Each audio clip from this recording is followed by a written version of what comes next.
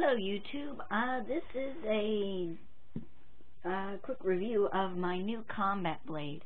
I made one out of a lawnmower blade and I took a sledgehammer to straighten it out.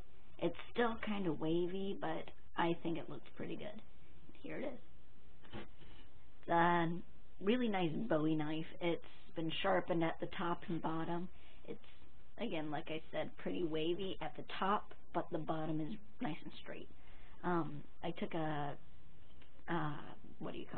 belt sander to sharpen everything, and it is incredibly sharp.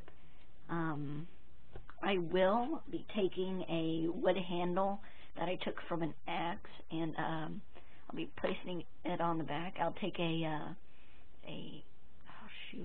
I'm sorry, I'm really tired today. A table saw to cut it straight down the middle, and I'll be placing it down on here. I'll pop rivet it and make it look really nice. It'll look like this, but I will sand it down, then put a nice lacquer finish on it.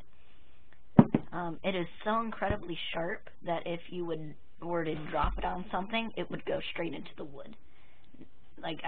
Drop it from about 6 inches, it would go straight in. But I don't want to damage the wood flooring over here, so that's my reason why I'm not doing that.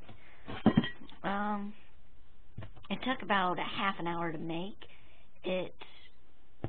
I started out with a small hammer and a torch, but I found out after a long half hour that it didn't work very well. So I switched over to a sledgehammer and a torch, and that got it mostly straightened out.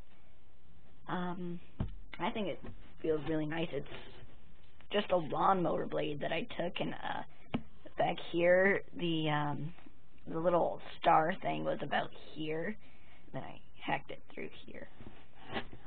It's just a leftover lawnmower blade my grandfather had, and it was just a project for us to do. So that is my bowie knife that I have made, and that's pretty much it. Right? Thanks, rate, subscribe, do anything.